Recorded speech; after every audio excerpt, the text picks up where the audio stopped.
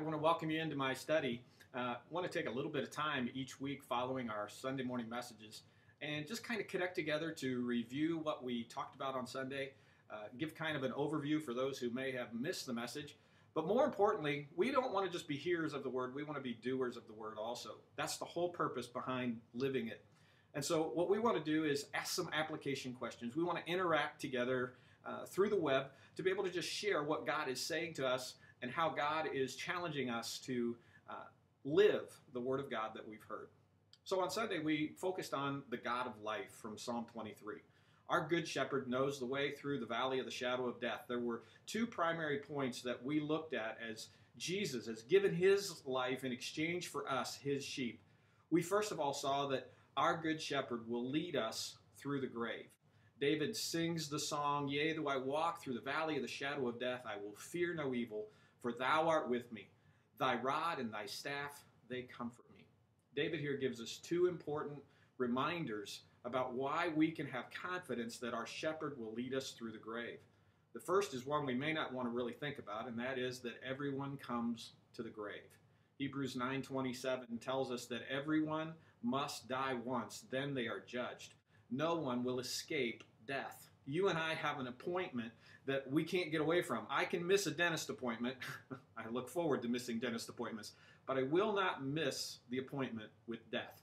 Ecclesiastes chapter 7 verse 2 says, "We all must die, and everyone living should think about this." Solomon's not being morbid, but he wants us to be mindful of the reality that life is short, and in the end, there is an end.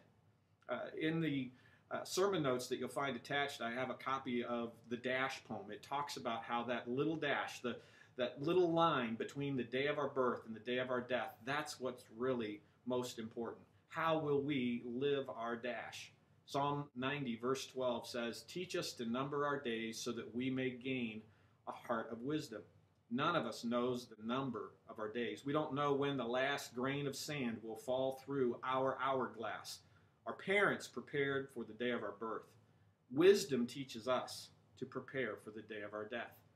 So how will you and I live today mindful that our life does in fact have an end? Are there some things that we need to change in our day-to-day lives? Are there some habits that maybe need to be rearranged or priorities that need to be adjusted? Are we wasting some valuable time? Are there some relationships that maybe we need to look at in our life? Are there some that need to maybe be broken off because they're leading us in the wrong direction? Or are there some relationships that are in need of some TLC, that maybe there's some bitterness or unforgiveness, some unresolved issues? What would God have us to do to prepare for that day when our life comes to an end by how we live today? The second thing David showed us is that no one needs to face the grave alone. The journey through the valley of the shadow of death causes David to focus his attention on God, the Good Shepherd who leads us through the grave.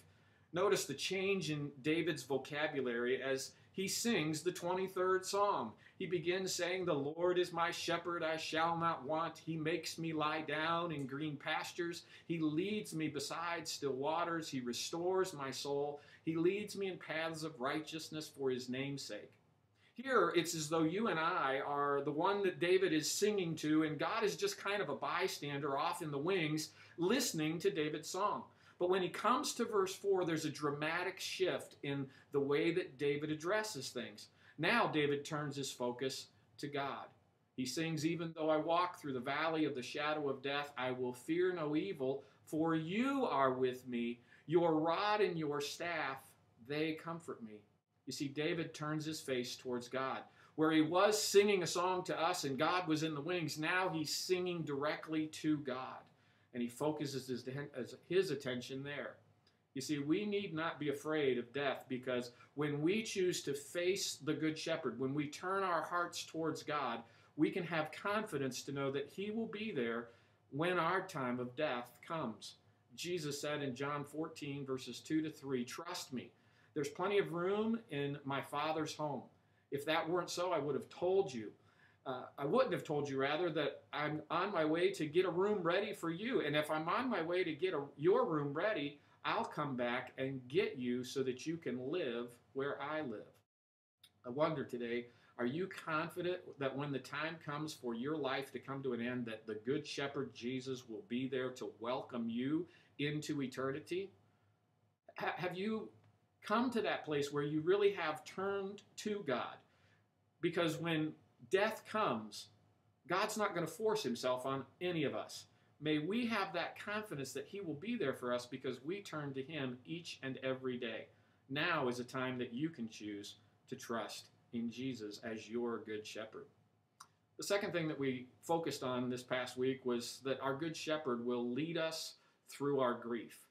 Grief is a journey through the valley of the shadow of death.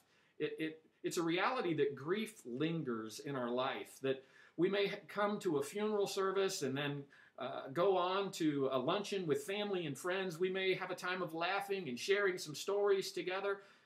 And yet, when it's all said and done, we find ourselves still mourning, still in grief. However, grief is not limited to just death. Grief and sorrow comes from the disappointments of life. And that's really one of the things that death is. It's the greatest disappointment. We have hopes and dreams for the one that has passed on, things that we had planned that we wanted to do, but now they're never going to happen.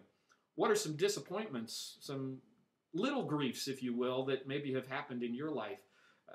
Maybe it was a job that you didn't get. Maybe it was you asked somebody out on a date and they said no. There's all kinds of disappointments. How can the day-to-day disappointments of life help us to learn that God is with us even in the midst of our disappointment and sorrow? How can you come to understand God better? And how can the grief of those ordinary, if you will, disappointments, how can that grief help us when we face the greatest grief that we will ever face in life, the grief that comes with death? God wants to lead us through our grief.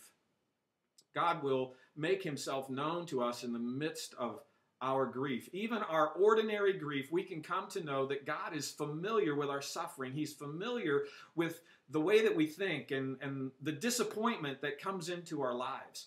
In Psalm 139, the psalmist writes about how God knows everything about us. There's nothing that is hidden from God's understanding about our lives. He's familiar when we rise and when we sit down. He knows what we're doing. He knows every thought. He knows the words that we would speak before a single one is on our tongue. Nothing is hidden from God. He is familiar with our suffering, whether it be the suffering and disappointment from just the journey through life and the things that come unexpectedly into our lives, or whether it is the great grief that comes with death. God knows our suffering. And we need to understand that in the midst of our suffering and sorrow, Jesus will lead us through our grief into joy. Isaiah 51:11 says, "Those the Lord has rescued will return. They will enter Zion with singing. Everlasting joy will crown their heads. Gladness and joy will overtake them, and sorrow and sighing will flee away." I encourage you to look at that verse in the context of what happened for the Jewish nation as they had the great disappointments of being taken out of their homeland. Many of them had the sorrow of leaving loved ones behind, perhaps without even having had a chance to have a funeral because their life was taken as Nebuchadnezzar came in and captured the city and wreaked havoc into their lives, taking them into captivity. The great disappointments, but the Lord promises to bring them out of sorrow, out of grief, and bring them into joy. God wants to lead us in the same way. In the midst of our grief, we also can come to learn that God is good. Psalm 25:7-8 says, "By your loving kindness remember me, for you are good, O Lord. Good and right is the Lord." Psalm 100:5 says, "For the Lord is good and his love endures forever. His faithfulness continues through all generations." We can know in the midst of grief that God is good, and his goodness can help us to accept the tragedy that comes with death, the sorrow in our suffering. And yet we will still question why. Why him? Why her? Why now? Why in this way did the person that we love come to that death? Or maybe it's the life disappointment. Why did this happen? Why didn't God allow me to get the job or get into college or whatever it might be? Why? When it comes to death, God does not owe us any explanation. His ways are higher than ours, but I think the prophet Isaiah does give us a glimpse into one of the reasons why God allows death to come when it comes. Isaiah 57, 1-2 says, good people pass away. The godly often die before their time, but no one seems to care or wonder why. No one seems to understand that God is protecting them from the evil to come. For those who follow godly paths will rest in peace when they die. You see, we've really come full circle. God, our good shepherd, leads us through the grave and through our grief. You see, because for the person who dies that's a believer, God takes away their grief and in death, because the reality is they don't struggle with the grief. They're the first one to accept the reality of their death. They enter into eternity with Jesus. We struggle with the finality of death. What is your life? For you are a mist that appears for a little while and then vanishes, is what James says. Or the psalmist says that the Lord saw us before we were born, and every day of our lives was recorded in the Lord's book. Every moment was laid out before a single day had passed. I wonder, do we really believe that? That God knows the day of our birth and the day of our death? He knows the end from the beginning? God is in control. May we find comfort in that reality, and that Jesus was there in the moment of our loved one's death, because he leads us through our grief and through the grave. That is our promise. Are you struggling today with grief, a grief that lingers? In what ways might God, our good shepherd, be lovingly nudging you through your grief? Perhaps the Lord wants to make himself known to you. This is a time that God wants to reveal himself. What are some things that God's wanting to show you about himself, that you can come to know God better in the midst of your grief? Maybe it's the grief of something that's just in day to day. Maybe it's not with death, but that will prepare you for the time when death does come into your life as a loved one passes on. May you come to know God better through your grief. Or how might God want to help you to stop focusing on your pain, the sadness and the sorrow, so that you can begin to look to others and see that you can be a blessing in their life? Jesus wants to lovingly nudge us through our grief. May God help you. It's my prayer that these two simple realities that David shows us from Psalm 23, our God of life, the Good Shepherd, will lead us through the grave and through our grief, will be a blessing to you. I hope that you'll share your comments and your thoughts about what God is teaching you in this time. God bless you, and as always, I love you all.